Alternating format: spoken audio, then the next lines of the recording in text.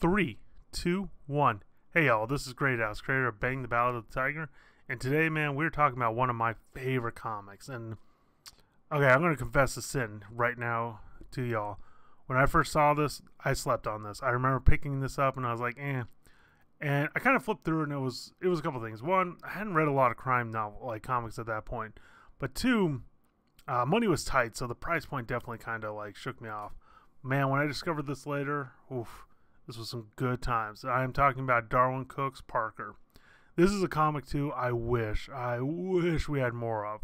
So here's the question I have for y'all today, and we're looking at a couple panels. But how do you introduce a character? That's the question. How do you introduce something brand new? Now, the temptation is to always show like a big, especially in the 90s, I feel like it was always like a big splash page. You could see everything. Darwin almost takes this, I mean, granted, it's a crime, but he almost takes it, I would say, in a horror, like the idea of a horror where it's like, hey, let's not show the whole monster. Let's show pieces of the monster. And what I love about this is it's showing reaction to the world. And it's about, I think it's like it's a good handful of pages before you see his face.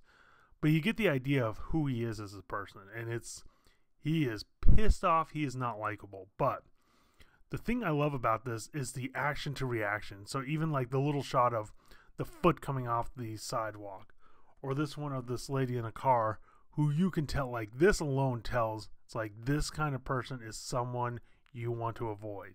He is pissed and he is on the hunt.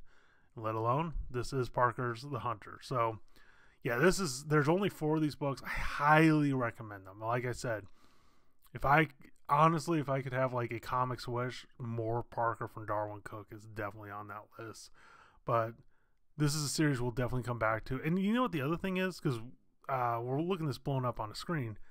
There is nothing to these. And I'm saying that in like the best way possible. Because even like, how do you show a woman sitting in traffic? Like, this is such an easy, great answer.